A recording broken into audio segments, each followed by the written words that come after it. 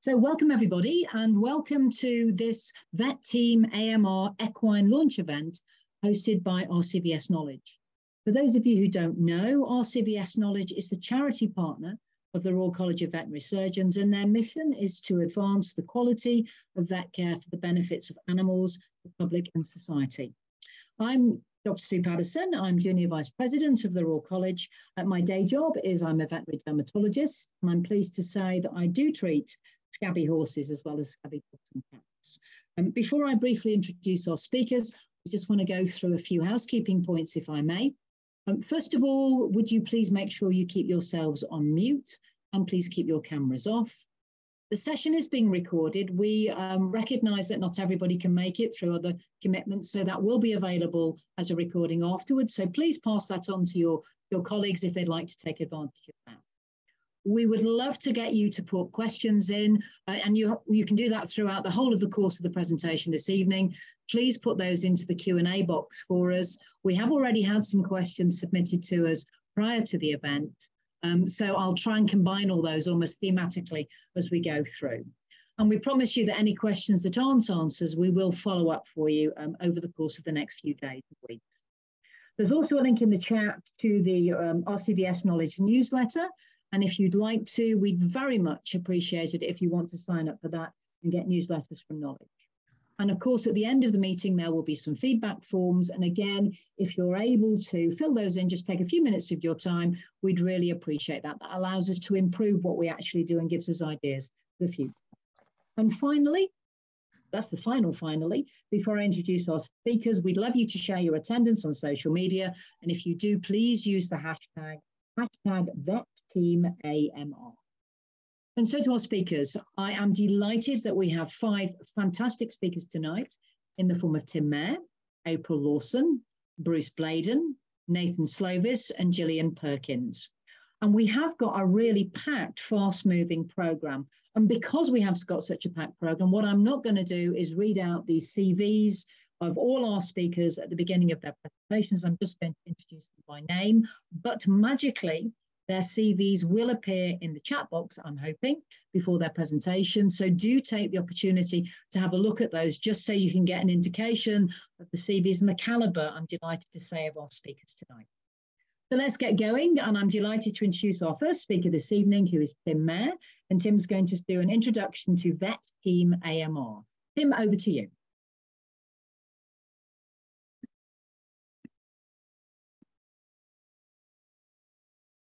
Thank you very much, Sue.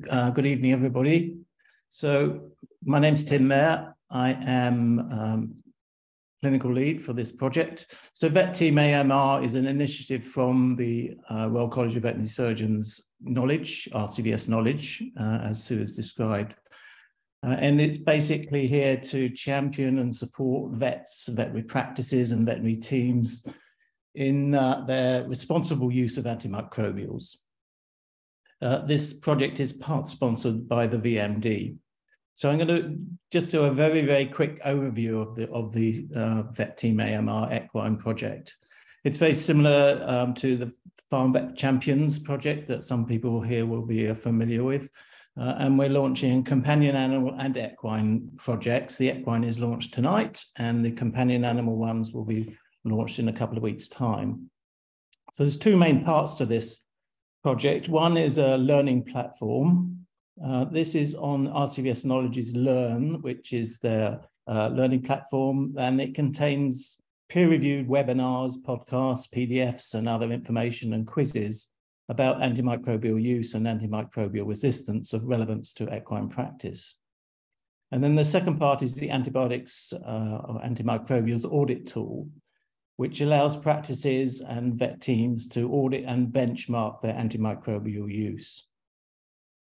So this is an overview of some of the material on the learning platform. And you'll see there's information here about antimicrobials and antimicrobial resistance, communication behavior, diagnostics, surgical prophylaxis and wounds, infection control, canine and feline information, and equine.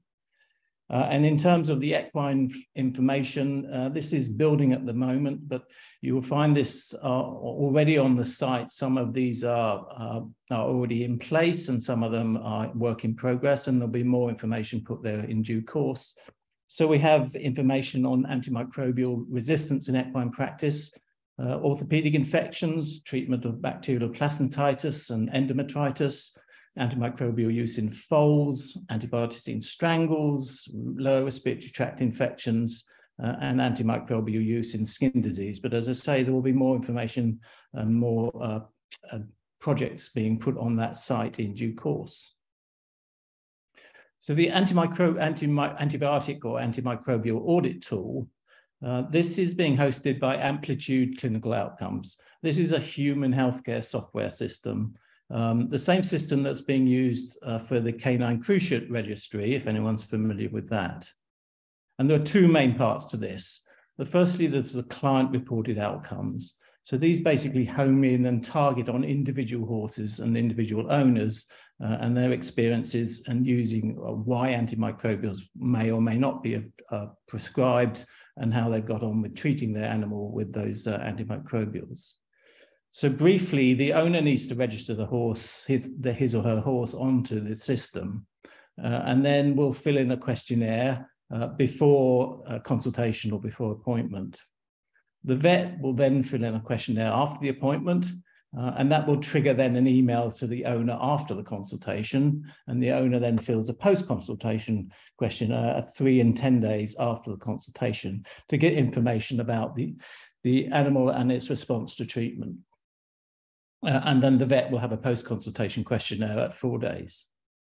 So that's the client-reported outcomes part. Then the bulk data downloads. This is basically a means for practices to monitor and audit total antimicrobial use from the practice. And this can be done in several ways. It relies on what's called a product classification dictionary. This is basically a list of all the antimicrobials used in equine practice, their different formulations and trade names and so on. And then from the practice management system, there's in various different ways that we can access this data. So individual practices can monitor their antimicrobial use and also then benchmark it against other practices, anonymized data from other practices. So the first thing you need to do is register your practice. And this should be done by what a so-called responsible user, that may be the practice owner or clinical director or practice manager, someone who's going to oversee and responsible for running this system and be able to monitor all the data going into the system. And that responsible user then will allow veterinary surgeons within the practice to register as well. So this is the form, the electronic form that needs to be filled out by the practice. And this is an overview of how this works. So after the practice has registered, when a client phones in, and for example, if the practice thinks, well, let's audit the use of antimicrobials in coughing horses, and we'll concentrate on that for a period of a couple of months. So if a client phones in and has, I've got a coughing horse, can someone come and look at it? They can then be asked whether they want to enroll onto this system and register their horse. And then once they've registered, then a pre-consultation questionnaire will be sent to the owner. They will then provide information. Then the consultation will take place. And then the vet will do the questionnaire, and the owner will do a post-consultation questionnaire. And then finally, there'll be a treatment review questionnaire some 10 days or so after the consultation. And all that data is collected by Amplitude and is available for the practice then to review. So when registering a new patient, basically if the owner agrees to participate in the system, this then triggers an email sent to the owner who then registers the patient. So this is the form that the practice will fill out, just detailing the owner's name, patient name, and animal ID, and that's basically how the horse is registered on their own practice management system. So that then triggers an email going to the owner, and we'll just very briefly run through this. This is what the owner will get. Basically, then the owner agrees, well, give some information about their horse, so it's male, female, date of birth. If they don't know, then generally they'll say 1st of January, the year of birth, the surname, the horse's name, There'll be a drop-down list with the practice. This is a test system, so we're going to call this practice TIM. And then they click on it's an equine pathway, or if they've got small animals, companion animals as well, they may want to give information on their small animals also. Then they have to verify that they're not a robot. And then they've asked for a secret question for security. And then this is just to review the details that they're giving, the email address, the mobile number, postcode. And then they have a consent form, electronic consent form. Basically, they agree to participate in the audit tool. So then that means the client has registered. They then have to give some information about the individual horse. So we're calling this horse is called Eddie Forbes. So there's the animal ID, which is how it's registered on the practice management system. If it's a male, is it gelded? Is it vaccinated? Some information about its exercise status, how much work it's in, the type of work it will be doing, a little bit of information about the diet, and then how long the horse has been in the owner's possession, where it came from, whether it's insured, and then about the consultation itself. So this may be, you already have a date for the consultation, or it's unknown as yet. And then they ask about when the horse was last seen and whether it received antibiotics at the last visitation by a vet. And then the main presenting complaint, so why they've called the vet, and there's a list of common reasons why owners may call vet, and there's also an option for other if it's not covered by that list. The duration of the problem, and whether there's any other problems that they would like the vet to look at the time of the visit. And then they ask, well, what are you hoping the vet's going to do for you today? Well, hopefully it's going to diagnose the cause. And then that's it. So the horse is now registered as well. So going back to the overview now, so we've done the enrollment, we've done the registration, the pre-consultation questionnaire, then it comes to the consultation itself. So this is where the vet will have to fill in a questionnaire. So this is the work list for the individual vet, and you'll see that the horse, Eddie Forbes, is there because it's been registered under this vet's name. And this is then looking at the clinical record for Eddie Forbes. Now, things that are written in red means they are yet to be done. Things that are in black means they've already been done, or in grey means they will be done, need to be done in the future. So you can see in red here that the vet's initial assessment needs to be done. So this is the vet's assessment. There's the date of the consultation. Again, just checking it's a male horse and it's gelded. There should be a drop-down list of here of vets, but because this is a test system, that's not operating at the moment, but normally you would have your name there that you click on. And then it asks you about the consultation itself, and did you take samples? So samples for analysis, for example, you might take a tracheal wash for cytology, you may take a swab for culture and sensitivity, and so on. Weight, and that can be estimated or exact if you've got access to a weighbridge. And then about antibiotics prescribed. So were antibiotics prescribed, yes or no? If they were, was it single or more than one antimicrobial? So in this case, Eddie's been prescribed trimodazine oral powder. They're being in sachets, and it's getting one sachet twice a day for 5 days. And then there's justification or ask for the reason why the vet felt that antimicrobials were justified in this case. And again, there's a list of potential reasons, or you can write other and explain what that is. So then going back to this is the clinical record then. So we can see now that the bits that are written in black, so the prescription, the owner pre-consultation questionnaire, and the vet's initial assessment are all done. And in grey, the things that are going to happen will be needed in the future. So that will be the owner's post-consultation questionnaire, which normally takes place 3 days after the consultation, and the owner's treatment review questionnaire, which would normally be given out at 10 days. This is the task list, and this is for the whole practice. So this just basically shows what tasks are in the system and need to be completed for the whole practice.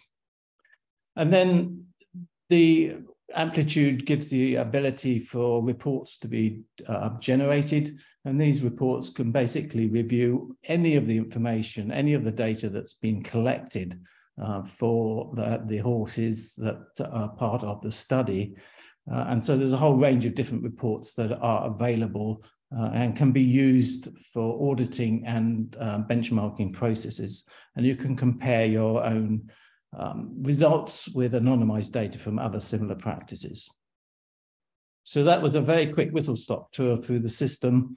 If you're interested, then please register, and you can register on the RCVS Knowledge website, VetTeamAMR Audit, and the learning platform is now available. So please go and look and give us your feedback. There will be a lot more information, a lot more presentations and webinars going on to that learning platform in due course, but some are already up and ready. So we'd be very pleased to hear your opinion and your views on the audit tool itself. Thanks very much. Thank you, Tim. And of course, this is all completely free, isn't it? Yes, it is. Yes. Absolutely. So thank you, Tim. Start the ball rolling. I'm not going to take any questions or anything at this stage. Just to remind you that we've got that link there in the chat for the monthly newsletter.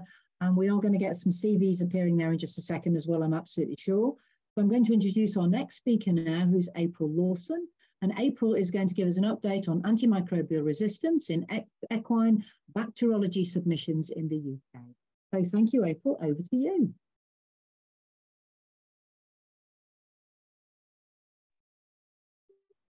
Hi, hopefully everyone can hear me okay. Thank you very much for the introduction. So to start with, I'd like to go through a bit more on antimicrobial resistance.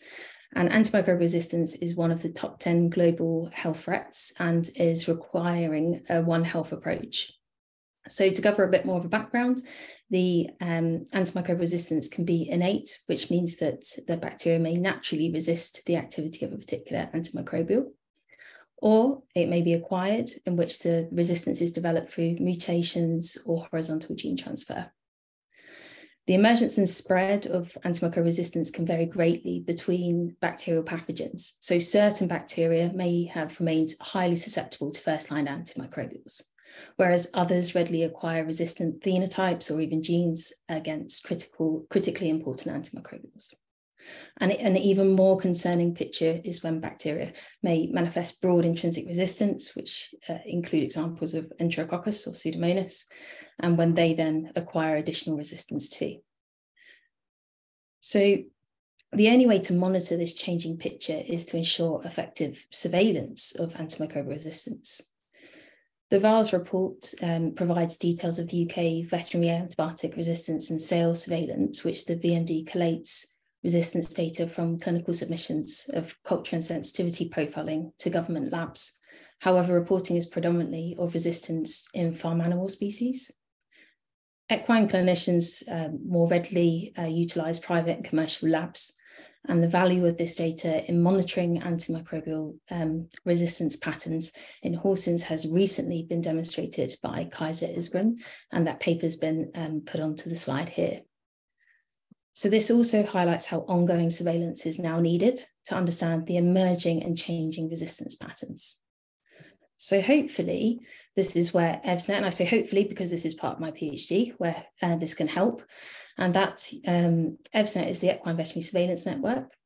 It is following on from the success of the small animal equivalent SAVSNet, and it aims to harness electronic health data, which should be hopefully rapidly and actionable research and surveillance in the UK equine population.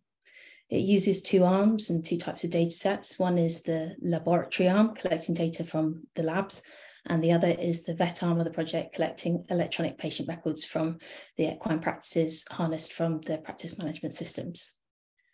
So in this talk, we're just going to focus on the methodology of and results from the EVSNet lab arm, and of that is subset of the data that's collected, which is the bacterial culture and susceptibility of the clinical samples. So data is collected from the kindly participating labs. So very many thanks to those labs that have submitted data to this network. It's supplied in two electronic formats, and we receive data from all labs on the unique submission number the report date, the animal species, the identification of the bacteria, as well as the susceptibility results for each of the antimicrobial tested. Unfortunately, there is a lack of completeness for some of the signalment details, and that's because we can only really report on the details that are provided to the lab, so the completeness of the submission form by the vet as well. But the postcode of the submitting vet practice is recorded by all but one of the labs, and the sample site and or type is also recorded by most laboratories, except maybe 2 that are contributing. It's worth noting that contributing labs do utilise a range of techniques, and also the interpretation of these results are using differing guidelines, including mainly the CLSI and the UCAS. So the tested antimicrobial agents are also grouped to class level as well, and that's because the labs use differing antimicrobial panels. So I want to go through some of the benefits of using antimicrobial surveillance data, and that is in detecting emerging antimicrobial threats, resistance threats, and monitoring the susceptibility of the bacterial isolates. And this may help to guide antimicrobial use policies and local empirical therapy. And I just wanted to go through some examples using ESNet data on how this may be useful. So the first example is looking at antimicrobial dashboard, so monitoring the overall picture of antimicrobial resistance. And in this example, it's just using a small sample of the data to show you what the resistance dashboard may look like, utilising lab data from both SAFSNet and EVSNet. So this is a screen capture, and hopefully this will play through. Okay, yeah, perfect. So you can see that you can filter according to the animal species, as well as according to the bacterial genus. And you can also do that to species level too. And then to the sample site or type, which on here we then just click the top, which is urine. And then also even to the geographic location. And you can filter all of these in different combinations, which the rest of this will then go through. So this is useful for monitoring trends and patterns of the susceptibility, as well as helping to potentially guide antimicrobial use and local empirical therapy. So the next example is really born out of a query we had regarding penicillin resistance in strep equi samples due to a paper reporting this in their data. So this would be concerning, as it's a treatment of choice for cases which may require antimicrobial treatment for this type of bacterial infection, for example, those causing respiratory distress due to strangles, or in cases where there may be persistent strangles carrier status. So we're able to look at this data and identify if we had noted this, and we hadn't, but we can continue to closely monitor this situation. Another example I put here is for E. coli. And in this example, there's monitoring of the susceptibility to aminoglycosides, which would be important considering it's an antimicrobial we commonly use for gram-negative infections, as well as highlighting that the example of fluoroquinolones is a protected antimicrobial. We should avoid using this, but we can also, with this type of data, highlight how we can monitor the antimicrobial resistance to these types of critical antibiotics too. So many clinicians will use antimicrobial treatment guidelines such as the BVSc, and the screenshot on the slide here is of that. And this type of data could help inform some of the guidelines that are also in place. And the final example is utilising the escape pathogens. So this is a group of bacteria that are frequently multi-drug resistant and can be associated with hospital-acquired infections and are an increasing concern in the vet setting. And actually in humans, this is one of the leading causes of fatal hospital-acquired infections. So using this surveillance data, we can monitor the prevalence of antimicrobial resistance in equine escape pathogens, and this will help to monitor emerging threats of resistance with these. The heat map on this slide outlines the prevalence of antimicrobial resistance for both multi-drug resistance as well as resistance to one or two classes. And you can see here that multi-drug resistance can be determined for Pseudomonas or Enterococcus, and that's because of the high intrinsic resistance that these antibiotics have, and therefore in the lab, the panels for antimicrobial susceptibility is quite restricted. So actually there was insufficient antimicrobial classes tested, and on average only 2 were tested anyway for acquired resistance. So it's also worth noting here that there are some low numbers for some pathogens, and that may be because there's insufficient speciation for these. But overall, this type of data helps to identify that acquired antimicrobial resistance is prevalent amongst the escaped pathogens in horses. This may limit treatment options, but it also highlights the important ongoing surveillance to identify some of these emerging threats. And then lastly, limitations of this data, and we consider how we would like to improve the reliability and consistency of the data reported. So many labs feed into this type of surveillance network, and at present there are no universally standardised lab methods in place, but the European Network for Optimisation of Veterinary Antimicrobial Treatment, specifically part of Working Group 1, are working to develop a common resource for veterinary diagnostic laboratories. So it's worth, if you're interested in this, there's the website on the slide here, but it's something to watch out for, and it is a really important initiative. So then, considering the data quality and quantity, we need to ensure that this is considered, because from a quantity perspective, participating into the surveillance network is super important. This will make the resource more valuable as well as more reflective of the UK horse population. And then from a quality perspective, I would already discuss some of the missing data that is seen in some of these submissions, and we can only report on the information that is received. So in conclusion, hopefully I've demonstrated that antimicrobial surveillance of the diagnostic laboratory submissions is very important, and there's many benefits to this. And hopefully I've highlighted that although there are potential barriers, there's ways in which we can address them to make this data more reliable and consistent, and even more a valuable resource. So thank you very much for your time. I will stop sharing my screen. Thank you very much, April. And do remember, everybody, if you have any questions, please feel free to put those in the Q&A session, and we'll come to those at the end. I'm not going to take questions between the sessions. So thank you, April. Let's move on to our next speaker. Our next speaker is talking about antimicrobial use in equine practice, and I'm delighted that we have Bruce Bladen, who's going to share his experiences with us. So Bruce, the stage is yours. Thank you. Yes, so just look at antibiotic usage in equine practice. And the reason this is important is in 2019, 1.27 million human people died attributable to antimicrobial resistance. So that's not died with antibiotic resistance. They died because of antibiotic resistance.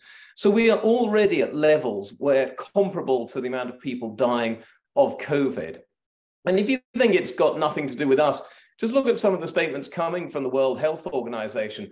We suggest that antimicrobials classified as highest priority, critically important for human medicine, should not be used for the treatment of food-producing animals with a clinically diagnosed infectious disease. So there's nothing here about, you've got culture and sensitivity or anything like that. That is no, you're not using them, full stop.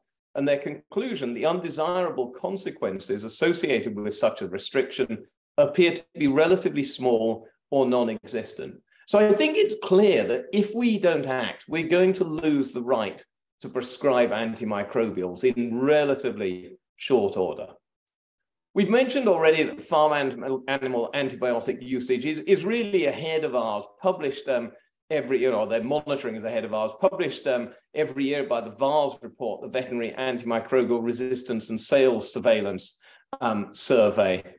And this is how much antibiotics farm animal sector uses, and they set themselves a target of 50 milligrams per kilogram and then achieved that very easily in 2016. They've given themselves a target of doing that by 2018. We thought it must be possible to do something similar in the equine sector, despite the use of sort of non-licensed antibiotics and such like. So we worked with our practice management system, which is the Eclipse practice management, and Brian Witt was very helpful in developing this antibiotic usage report. What it does is it gives us the option to classify any product as an antibiotic. And so here we've got a knee pressage bandage. That is obviously not an antibiotic, and so the antibiotic class is blank. Here we have amikacin, Amicavet, which is amikacin, and you can see we've classified it as an aminoglycoside. It's group of antibiotic. And we then have to classify them as milligrams of active ingredient per sales unit. So here's a fairly easy one. DipECEIM, procaine penicillin, is 300 milligrams per mil. And if we inject a horse with 20 mils of DipECEIM, we would record in the system DipECEIM 20. So it's 300 milligrams per sales unit. This is where it often became more confusing, was with the potentiated sulfonamides. So if you used a tube of trimodiazine paste, that's 15,000 milligrams per tube. And obviously then there were situations when these were sold by the box and such like. So it became more difficult. And there were several errors in there we had to weed out over time. Now, I'm sure we all know that the World Health Organization classifies antibiotics as either important, so these are ones that nobody's ever really heard of. Highly important includes things like penicillin, tetracycline, first and second generation cephalosporins. Some of the antibiotics we'll use quite a bit. Critically important includes the aminoglycosides that we'd use a bit.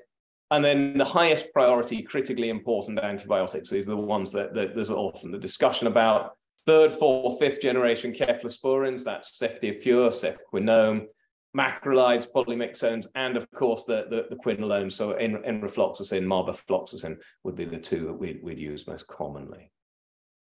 And the query gave us the option to further distribute the antibiotic groups, and we chose to use the WHO classification. There is an EMA, a European classification, but we felt that the WHO one is the more widely recognized with their use of the highest priority, critically important sector. And then what we developed was a denominator, and so that is the number of horses that are treated, and that's all horses treated, whether they're treated with antibiotics or whether they're vaccinated or have their teeth rasped or whatever. And we used the average weight of the horses which were treated with antibiotics. Now, this obviously depended on whether we had weights for them. All the hospitalized cases, of course, had a recorded weight. If a practice had less than 10 horses recorded with a measured weight, then we just used a generic 500 kilos.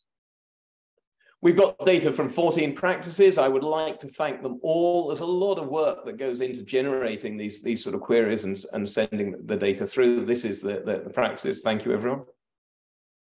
And we've gone up to, in 2019 was our peak, where we had 107,977 horses. And remember that the beta survey estimates that there's 726,000 horses in the UK. So I think we can be fairly confident that we're over 10% of the horses in the UK are involved in this. And this is it. This is the data. This is how much we're using, from 14 practices up to 108,000 horses. And you can see we have seen a little bit of a reduction, and we are below that magic 50 milligrams per kilogram line, but only a little bit. This is by comparison in an agricultural brown. You can see the farm animal usage, and you can see they've seen a much more profound drop in antibiotic usage and are at a lower level now. This is the highest priority, critically important. Antimicrobials, obviously much lower levels are used, other than 2012, we're always less than 1 milligram per kilogram, and there does seem to have been a drop in the last 3 years, which is relatively encouraging. Now, I mentioned this, that we're using the average weight of horses when the weight was recorded, the hospitalized cases. And obviously, the issue here is how many foals you admit to the hospital. The double blow for you really admitting a foal is A, it doesn't give you a very big denominator because it doesn't weigh very much, and secondly, you're bound to use gallons and gallons of antibiotics on the damn thing as well. So they're always a bit of a blow when you get one of these coming in.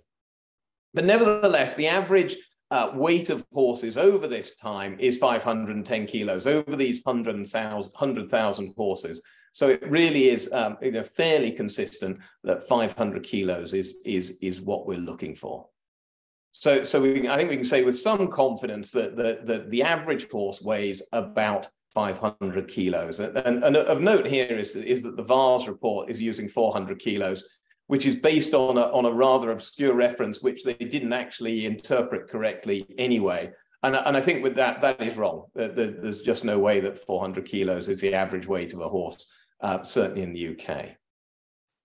Now, what is variable, though, is the milligrams. So if you put a horse on trimethazine, you're probably, assuming you're giving it twice a day, you're going to be using about 30 grams of antimicrobial per day. If you give it oxytetracycline, you're only using 8 grams a day. And if you give it ceftiofur, you're using 2.2 grams a day. So looking at the milligrams per kilogram is not really necessarily the best way. In fact, it's an incentive to be using more reserved antibiotics. And equine usage is dominated by use of the potentiated sulfonamides. Obviously, they're widely available, and you can give them orally, and they're not very expensive. So those are why. And in dark blue, you can see here is all the potentiated sulfonamide use. Pale blue is all the others, and then in red is the highest priority, critically important. You can see a very small part of what we use in total. There are other ways to look at this data, and one of them is the defined daily dose vet per animal per year. So that's the number of days in a year which the average animal will receive a dose of antibiotics. We use the doses just off the Beaver Drugs app, and again, we're able to work out roughly how many doses had been administered compared to how many horses. And this is the unit that the VARS survey recommends for use in small animals. And there is the data, and you can see less impressive reduction here, probably because most of the reduction we've seen in milligrams use is less use of potentiated sulfonamides over the years. And we're staying at about the 1.5 days per year that the average horse is on antibiotics.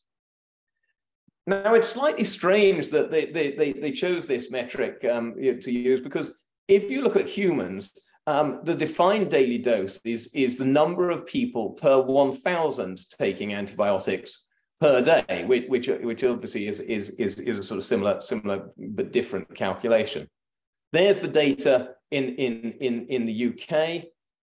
There in Netherlands, the Netherlands is recognized as one of the best countries in the world for controlling its antimicrobial use, and Greece is recognized as being the worst country in the world for it. The excessive use of antibiotics seems to be very much surrounds the Mediterranean. The Mediterranean countries all use a lot of antibiotics, but Greece is the worst in the world. And that is equine use at 3.3 milligram, 3.3, what am I talking? 3.3 per thousand, 3.3 horses per 1,000 horses is on antibiotics on any one day. So I query the point of the DDD vet per animal per year. As I say, it's 2.74 times less than the DDD per 1,000. And it leaves me thinking, really, as just somebody come up with this because it's less directly comparable to published human data. Because certainly when you look at this here, you would say this metric doesn't suit the argument that it's veterinary use of antibiotics, which is the primary problem. But in conclusion, equine practice in the UK, we're using just under 50 milligrams per kilogram of antibiotics, or an average horse is receiving 1.5 days of antibiotics per year, or 3.3 of 1,000 horses are on antibiotics on any given day. So thank you. I hope that's interesting, and it gives us perhaps some benchmarks to work towards in future years and trying to reduce the use. Thank you. Thank you, Bruce. Another really nearly excellent presentation. So do remember, say questions, please, in that Q&A box if you'd like to ask some of our panelists later. And we'll go on to our next presentation then, which is from Nathan. Nathan Slovis is going to talk about antimicrobial use and antimicrobial resistance in foals, and he's going to do that from an American perspective. So thank you, Nathan, for joining us from across the pond. We look forward to your presentation. So Nathan, over to you. All right, so antibiotic resistance on farms. We're going to talk about foals, and we're going to specifically talk about Rhodococcus equi. So when it comes to Rhodococcus equi, what's the relevance in regards to veterinary medicine? Well, we're going to demonstrate that the widespread use of macrolides, especially rifampin, along with rifampin at horse farms, results in a propagation of resistance to macrolides in R. equi, but also resistance to other fecal bacteria to many other antimicrobials. This is something you really don't think of. You start an animal on antimicrobials, you say, yeah, I may get a resistance to a staph that I'm treating or a Pseudomonas. But what about the other bacteria in the environment? Hopefully at the end of this lecture, you understand there's much more to obtaining a resistance to the bacteria that you're treating, also the other bacterial in the environment, the so-called innocent bystanders. So Rhodococcus, why is it important? It affects foals less than 6 months of age. Majority of foals less than 3 months of age. It's intracellular. You need a virulent associated protein antigen, or VAP as we call it, specifically VAP-A, for it to become virulent. It's associated with disease in these foals. And it resists killing. You're not sure why. There's many different theories out there, but it's associated with the virulence. And therefore, these organisms can replicate even in the absence of a phagocyte-lysosome fusion. It doesn't occur. So these organisms can proliferate intracellularly, specifically in the macrophages. And you get these pyogranulomatous lesions. Clinical signs in foals: poor weight gain, fevers, low-grade cough. Sometimes it's vague. Crackles and wheezes you may hear, but it's inconsistent. And it's slowly spread along with the foal's ability to compensate for progression and loss of functioning lung. These animals will start to show clinical signs. You get some extrapulmonary lesions, uveitis. You get some polysynovitis. You'll end up getting some lesions, especially in the pectoral lymph nodes. You'll see them, as you see in this lower picture. You also see it in the mesenteric lymph nodes. 50% of foals at the University of Kentucky Diagnostic Lab back in the 80s, 50% of foals that had rhodococcus pneumonia had some sort of intestinal infiltration. Compared, the chance of you having rhodococcus just in the abdomen and no signs of pneumonia is about 4% in central Kentucky at our diagnostic lab. Here's an example of a mesenteric lymph node, abscess of the colon. There you have the ventral colon and the dorsal colon right there, just the mesenteric lymph node, abscess right there. So what do we think of? We think of prevention. When it comes to infectious diseases such as rhodococcus, you think of prevention, control and prevention, that's vaccination. But the problem is it's lacking for R. equi. So what do we have? What are our options out there? Hyperimmunized plasma. You give it at birth. You give it 21 days later. It depends what protocols you use. There's different protocols in regards to hyperimmunized plasma. Given 2 liters at birth once, or given 1 liter at birth, and then again 21 days later to help with the immunity levels for these foals. But then there's thoracic screening. Try to find these lesions in the foal's chest before it causes clinical disease. And what I mean is, if you find a lesion, you tend to treat these animals prophylactically before they get sick. Because some of the screening mechanisms before you did physical appearance, that really isn't diagnostic. Fecal output of Rhodococcus equi. I did this back in the early 2000s, 2002, 2003 with Noah Coa at Texas A&M. We collected feces from mares, looked at their foals. Any foal that got sick or even had subclinical pneumonia, we did transtracheal washes. I thought it'd be simple. You take a look at the mares. Whatever mare had a higher number of virulent R. equi in the manure, I thought their foals would be more susceptible. So you can use that as a screening to determine what foals may be more susceptible. Well, that was null and void. Fevers, sensitivity, specificity is not the greatest. CBC fibrinogen, you can't really use that so much for the screening. Fibrinogen, definitely not useful. Serum amyloid A, in my hands, and a lot of our colleagues' hands worldwide, try to use serum amyloid A to try to, find foals that will be susceptible to Rhodococcus equi, or even have a Rhodococcus equi is not great. So we tend to use the thoracic ultrasound. You go to the farm, you do screening, you start at 1 month of age, do it every 2 weeks, do it every 4 weeks until they're roughly 3 months of age, where their immunity will be better, so to speak, and decreased chances of maybe getting RE-CLI, when you're greater than 3 months of age. That's why we use that sort of cutoff at 3 months of age. And at that time, on these farms, clinical pneumonia had to be practically eliminated on the farms that use screening, especially specifically thoracic ultrasound.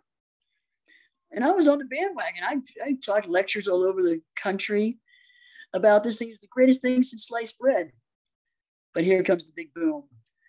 Macrolide rifampin resistance on a breeding farm in Kentucky. So what we're looking at here is we look at here. This is when we first started screening. 95 foals were born, 30%, 30 animals, 32% of the herd was treated. At that time, we sampled every animal that had any sort of lesion in the lungs. We did transtracheal washes. None of them had macrolide resistance at that time. Now, we overtreated at this time. If your animal even had a lesion that was even 4 millimeters by 4 millimeter region of consolidation in your lung, even less than your pinky nail, we treated. So we didn't know any better. So these are over the years. This farm grew 170, 180 mares. And then it switched ownership. In 2008, another veterinarian came along, and they started noticing some resistance. They started noticing 36% of their isolates that they were doing transtracheal washes started becoming resistant to macrolide as well as rifampin. Here's another thing we saw here: emergence of resistant macrolides and rifampin in central Kentucky from 1995 to 2017. And this is between all the labs in central Kentucky. Our lab, Riddle, the diagnostic lab. In the early 2000s, there wasn't much resistance. But look at that resistance spike.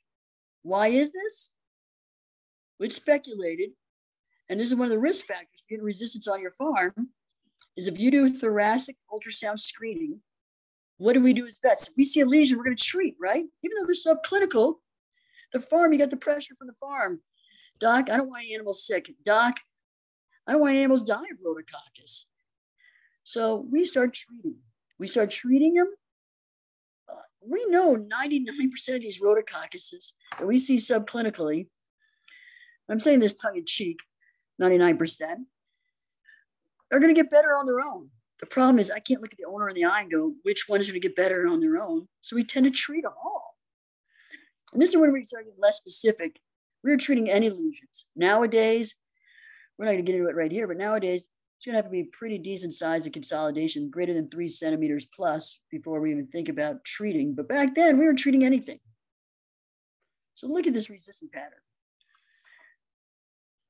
So 76% of the farms that we started looking at risk factors, emerging rhodococcus equi, this is in one of the manuscripts we ended up publishing. 76% of the farms had resistance. We looked at 100 farms. And out of those, the 76% that had resistance, they were resistant. 97% of those farms had resistance both to macrolides and rifampin. Now, remember, those were non-virulent as well as virulent RE-CLI. So out of those, 43% of those strains were virulent. They can cause disease. So we started looking at specific farms back in 2018 with Texas A&M, ourselves, University of Georgia. And we found this is macrolide and rifampin resistant isolates persist in the environment. We found in the soil, flooring, the air, higher in the paddock air than stall air, which I thought you could find higher in the stall. So out of that subset of 100 farms, we looked at 10 specific farms that had resistance and found consistently in January, March, May, July, and 54% of the soil and 34% of the air samples also had virulent, rhodococcus. So we're going to see it everywhere. But why were they getting resistance? Well, with some of our research that we were doing with these, collaborating with the other universities, they started noticing a gene. An ERM51 gene confirms macrolide resistance to clonal RE-CLI. So we started noticing macrolide and rifampin resistant isolates increasing in prevalence. We showed you that graph. The isolates persist in the environment. And there's at least 2 macrolide resistant mechanisms, and now there's even a mechanism in rifampin to date. And a lot of these resistant strains, they seem to be clonal. So the kind of resistant strain that we saw in California would be very similar to the same strain that we see in Kentucky. So it's associated with both mobile genetic elements. And I'm sure there's more research out there that's going to show that maybe some of these aren't clonal, but as of right now in the United States, they tend to be clonal. Now, it seems like with some of our information we gave out and we saw these increased resistance patterns have come in here, and majority of these farms are screening for rotococcus because why? They're getting less sick. A lot of their animals are not clinically ill. They feel like they're growing better. But once we educated them that you could be causing resistance and showed them these graphs and just educated the local community, it seemed like the macrolide and rifampin use is decreasing. And we're currently doing a study and crunching the numbers as we speak right now, looking at resistance in the soils. And then, is this really occurring? So macrolide and rifampin treatment alters the microbiota and increases the resistome of macrolides and other antimicrobials. And it increases the resistance of macrolides and other antimicrobials and fecal bacteria relative to controls. We did this in Nature Research. We published this information. So if you're looking at, if you put your animal, these are control horses. This is a study. We looked at gallium versus the use of the macrolides. We know if you put a foal on pretty much a macrolide, you have decreased fecal shedding of the rotococcus. But here's the interesting thing. Just look at enterococcus. If you put on a macrolide, you don't change in colony forming units of enterococcus in the feces. Of course it doesn't, because enterococcus is not susceptible to macrolides. But let me talk about this for a second. So we talk about the full change of enterococcus in feces does not change around the macrolides. But the fold change in rifampin resistant among enterococcus increased significantly with a macrolide. That's a macrolide causing resistance to enterococcus to a different kind of antimicrobial, rifampin. So there's a lot of innocent bystander things that can occur when you put an animal on antimicrobials. Here's one we saw that this is an enterococcus as well. And we started looking at animals that were treated with a macrolide, excuse me. This is rifampin, this is rotococcus. I'm back to rotococcus now. If you're treated with a macrolide and rifampin, what we notice is this is pre-fecal sample, post-fecal sample of these animals. We start seeing resistance to doxycycline. These animals weren't even on doxycycline. And then these are the percentage of colony forming units of rotococcus. You can see the resistance to doxycycline goes up. So as you have a normal animal in the field, you have your microbiota is diverse. You consume the microbes, they flourish in their gut, you defecate it. It's just a circle of life that goes around and around. Add in antimicrobials now. When you add antimicrobials, you're going to change the microbiota not only the GI tract, but you can get resistant genes and resistance that occurs. And then all of a sudden, these resistant bacteria will be found in the soil, and they will proliferate. They will outnumber the non-resistant bacteria. But it's not the end of the world. What we've shown, we actually took soil plots, and this is Dr. Laura Huber at Auburn, with our data that we had here at Haggard's and our strains we had here, that if you stop these antibiotics, you stop it. One, just because you have a gene for resistance doesn't mean you have a gene for fitness. You have to give and take. These bacteria have a resistant gene for macrolide or rifampin. If you stop those antibiotic use, they can get outnumbered by the natural strain that is in the soil that is non-resistant, because there's something with the fitness gene or fitness of these organisms. When they're resistant, they don't have the fitness gene like these other animals, other microbes. So over time, you get rid of some of these resistance organisms from your soil once you stop the antimicrobial use. So why is this occurring with rotococcus? We feel like we're over-treating. Yes, a lot of these were spontaneously healed, but which ones? And as we as veterinarians, are we scared? Is that why we over-prescribe these antimicrobials? Do we not want to, we don't want to make mistakes. So we feel like, well, we'll just put them on antimicrobials. It won't be any big deal. And you never want to go to a farm and hear the farm manager go, "Hey, doc, remember that case you saw last week? Well, we found it dead." That's horrible. So, it's sensitive. We're concerned about the resistant issues. And this is some more food for thought that's out there, that we're doing more harm if we're not using the antimicrobials appropriately. Goal is to prevent a disaster. But thank you for allowing me to share.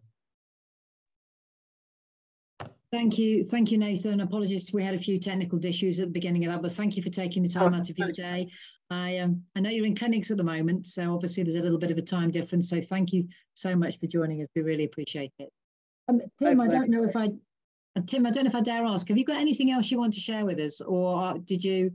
No, I'm done. You're all done. You combined it all into your first talk. Yeah. Thank you so much. That's great. In which case, let's move on to our last presentation. And I'm delighted that we have another American speaker who's joining us, which is Gillian Perkins. And Gillian is going to talk this time about antimicrobial use, this time in equine respiratory disease from an American perspective. So thank you, Gillian. I'll leave the floor to you. Okay.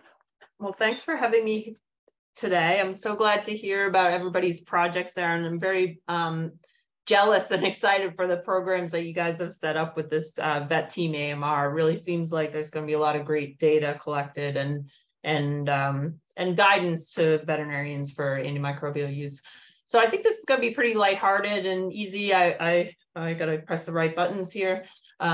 There you go. And I took the approach of talking about this in sort of a case scenario. I find this works best as I'm teaching students, and then just applying this to kind of the field situation.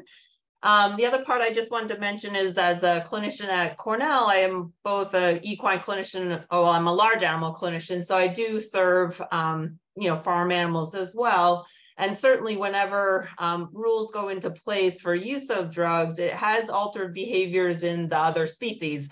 So for sure, years ago when cephalosporins became less used in the bovine species, and a lot of regulations associated with that, we actually just seem to stop using it so much in the horses as well. So these things do have pretty profound impacts, and as you guys have been measuring. So when we think about the coughing adult horse, I'm often kind of thinking about a variety of things, but I'm talking here today about kind of lower respiratory disease. And a lot of times we're trying to differentiate between allergy and infection. So I tell the students, like, really, we're thinking about allergy infection in these adult horses. And allergies, we know, do not require antimicrobial treatment. Certainly, you can see a horse for viral respiratory disease and high fever. Won't go through details on that. But again, we know that treating viral infections with antimicrobials is, not really all that helpful. We do know that sometimes you can end up with a secondary bacterial bronchitis in these cases as, time moves on in the continuum of when they first developed the virus. And so then they kind of can switch over to a bacterial pneumonia, which is, going to be the focus of the rest of this. So we'll get onto that in a second. And for sure, there's fungal agents, but we don't see too many fungal pneumonias in our horses, so I won't go through that. So when I'm really taking the history, I'm thinking about what are things that lead me to believe this horse could have, asthma, the allergic disease, or an infection, so mostly viral bacterial diseases. And a lot of it comes down to duration and then also risk factors, because mostly horses are pretty good at not getting pneumonia. But, when we're transporting them long distances and have their heads tied up, or they're mingling with other horses, and then we have choke scenarios. Those are scenarios where we see, infectious agents. And certainly there are other things on top of that. Thinking about environmental air quality, for sure, we can have bad air quality for horses with asthma and those with infections as well. And I do, understand that sometimes there's a little bit of a difficulty, and, we can have gray zone cases, which, we're not sure, they're kind of riding the fence. But certainly a lot of times I'm really kind of questioning the clients, like, hey, is this horse seemingly pretty bright, alert, eating, doing well? Or is this a horse that's feeling a bit crappy? It's got a fever. It's not, back in the corner of the stall. Doesn't quite seem itself. And so that is really a big part of the overall history for me in kind of deciding asthma versus infection. And certainly thinking about other clinical signs, I'd say a lot of times people will describe nasal discharge very differently, use words cavalierly, I guess. But, if you had that white milky discharge, I'm thinking a lot more about asthma than I am about infectious agent. Although for sure, those profuse serous nasal discharge and the early viral disease, that can be happening, but those horses will have high temperatures.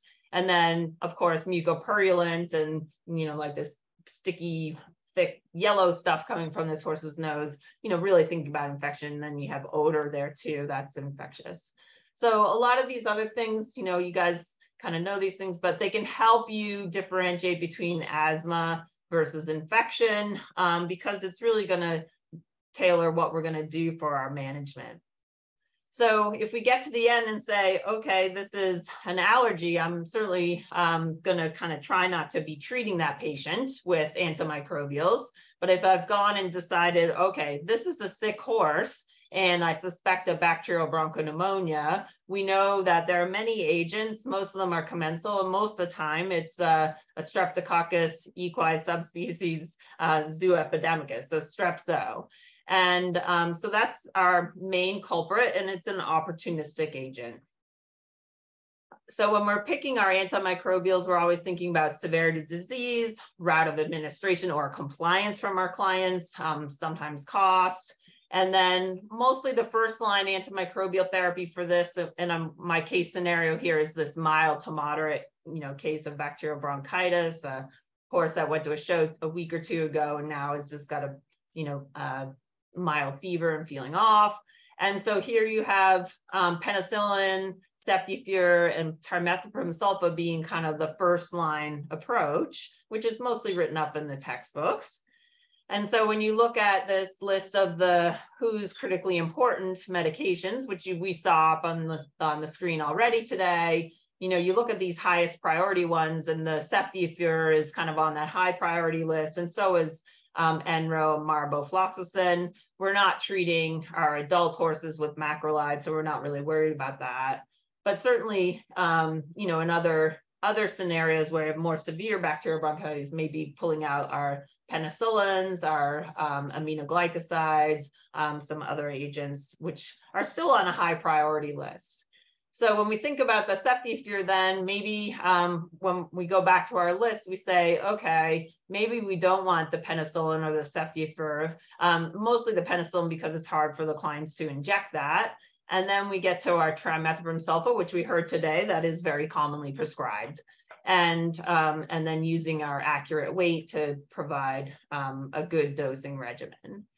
So we can treat them with NSAIDs to start, although I don't want to mask a fever. If our treatment's not working well, might rest, environmental management, and then having the clients monitor temperature to see how they're doing. And in generally kind of feeling like a 10-day course of therapy, although, that's been kind of written in the textbooks, but, we're unsure the true evidence. Could we go with 7 days and be okay and things like that? So we need to kind of keep working on that. And so there are some studies, but not very many, that are kind of randomized treatment trials. And we certainly need more of those. And I think some of this data you guys are collecting might be helpful for all of that.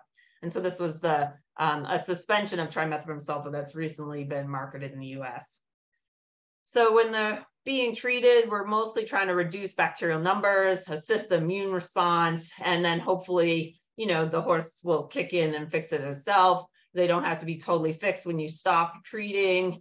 And then we're going to be monitoring their clinical signs for improvement in their temperature.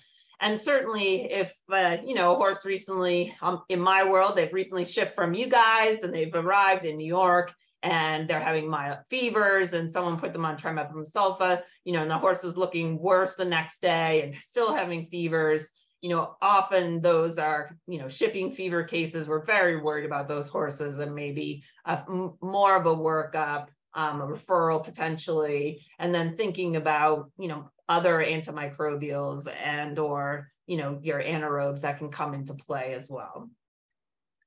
So I just want to kind of quick mention, where do we want to sample for bacterial culture for horses and how do we want to interpret that? for sure the trach wash is the preferred site for looking at lower airway disease because, you know, the tracheal puddle is bringing up everything from the lower airways. The nasal swab, while it may give you an idea of what's the normal commensal in the horse, it may not represent what's in the lower airway. And truthfully, most of the time we're doing BALs for diagnosing asthma and the cell types that are in there. It's not really meant for a culture sample because we're sending it through that upper airway and it can be contaminated. So it's not a sterile procedure. So there's some great work recently looking at deep sequencing of the normal horse in different parts of the airway. And, you know, it's certainly not a sterile environment, lots of bugs there on the mucosal surface. Turns out the pharynx is very similar to the trachea and both proximal and distal. So chances are that pharynx is a source of those opportunistic infections going down the airways, which we knew. And so when we're thinking about this, we know that healthy horses can have these bacteria that we get on our cultures. And then we can have sick horses have those on our cultures as well. So then I kind of ask the question, if you do not really suspect a bacterial infection, you know, should you be doing a culture on this patient? Because what do those results mean to you?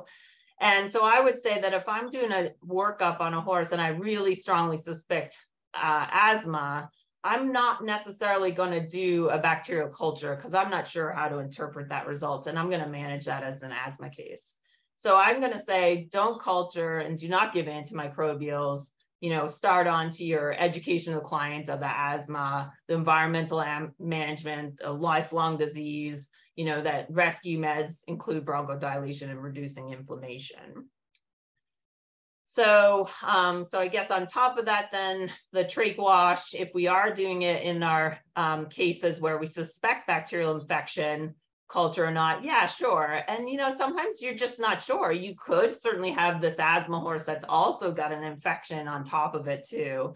So, you know, if you're suspecting things and you're kind of on the fence, then yeah, absolutely. You feel like you can test the horse. And I would recommend also looking at your cytology because your cytology should inform your culture.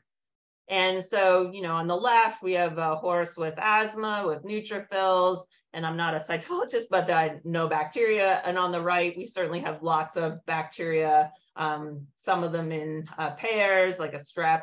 And this is a young horse with, you know, septic trach wash. So, you know, if I get the non-septic inflammation and I get a positive culture and the rest of the clinical signs support that the horse doesn't seem all that sick, then I'm not going to treat it with antimicrobial. So I'm trying to decide, you know, should I use that antimicrobial or not? All right, so there's lots of papers looking at, you know, antimicrobial resistance, and it's wonderful that we're kind of documenting these things and learning about antimicrobial resistance. I'm not meaning to kind of knock that down at all, but sometimes it's very hard for us to kind of use this in a kind of clinical setting as far as your treatment goes. And of course, these cases, you know, are certainly clinical samples.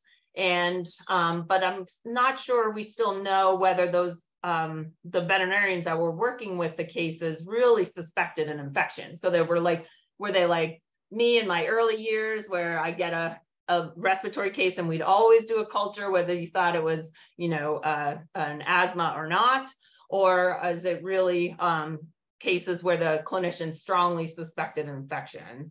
And then certainly these would be referral cases for the most part, or second opinion cases. So how does this help our first line clinicians that are dealing with these cases too? So I love, sounds like we guys are going to be collecting this information and we will know more in the future. And I think that Dr. Lawson's talk showing the antibiogram capability that you have is amazing. And then it's still kind of tricky though to apply that back to that first opinion case. And it is often interesting in these papers that there's a lot of decision making from the bacteriologist as what to do, like what grows on the plate, what they send forward for their MIC determinations. So, you know, it is all a tricky diagnostic regimen. And so I think that like this case, you know, we're still warranted to use trimethoprim sulfa, even though sometimes these papers are saying, you know, 50% of the isolates may be resistant, but it may not apply to your primary care scenario. So that's the case that I'm talking about here today, is your primary care case. So I think my quick take home message is really, do bugs need drugs? If you really are suspecting asthma, then, you know, I would treat it as asthma and have clients, you can monitor temperature. If it gets worse, then you can switch and add antimicrobials to it. It becomes more obvious to you. But otherwise, not even testing those horses by culture, because the results can be misleading to you. And then when we're picking our antimicrobials, you know, we need to know our spectrum of coverage or compliance, and then try to work to avoid these critically important drugs. And then thinking about the diagnostic testing and using cytology to help inform your culture decisions. And I didn't go through prevention, but of course, we always need to be preventing these things. So, so that's my quick overview. Thanks so much for having me. And I'll send it back to you guys. Thank you, Gillian, and thank you to all of our speakers. It's really challenging to pack so much information into such a short space of time. We really do appreciate it. We do have some questions, but I'm just going to take one, which is specifically for Nathan, if you're still with us, Nathan. And we have only got a few minutes, so I'm not sure if you can answer this in 2 minutes or not, but I'll read it and you can tell us. It says, could monitoring the resistome of environmental or equi on farms/geographic regions help improve empirical treatment upon, for example, finding of positive thoracic scans? How could that work? Yeah, I mean, it's something to look into. It could work.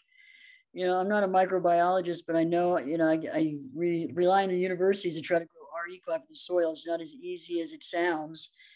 But in the future, maybe it's something we could look into. And if you start seeing resistant patterns, you know, on the soil, and you're treating subclinical pneumonia, you may want to put the brake on it in regards to get a little more critical on which foals you treat, because you have a lesion 1 centimeter in size. You know, a lot of these foals we've learned over the years that they can resolve on their own as long as they're not clinical, versus one that has a 6 to 8 centimeter consolidation. So I think it's something we could look into, and we are currently looking into. Dr. Laura Huber is at Auburn, and hopefully we can answer some more of those questions once we crunch the data from the last couple of years. Thank you, Nathan. That was beautifully done in just 2 minutes. Thank you very much. We could probably chat for much longer. It's a shame we've got these fantastic experts with us, but we can't take advantage of their knowledge, but we are up to time, everybody. So it just remains for me to thank everybody for your attendance. I hope you found it really useful. Thank you to all our speakers for sharing their wisdom with us. We really appreciate that. Thank you to the wonderful team at RCVS Knowledge for putting this together. It's been really, really great. The short, snappy presentation, I think, have worked really, really well. And please remember, there is a link in the chat to VetTeamAMR. Please do use that and start to use those fantastic resources that are there on the website as well. You will get your feedback form, so please, again, just take a couple of minutes to complete that for you. So with that, I'm going to draw the evening to a close and let you go and enjoy the rest of your evening, or our American colleagues the rest of your day. You've still got a whole day's work ahead of you, but thank you very much for joining us, and we'll see everybody again soon. So thank you very much, everybody, and good night.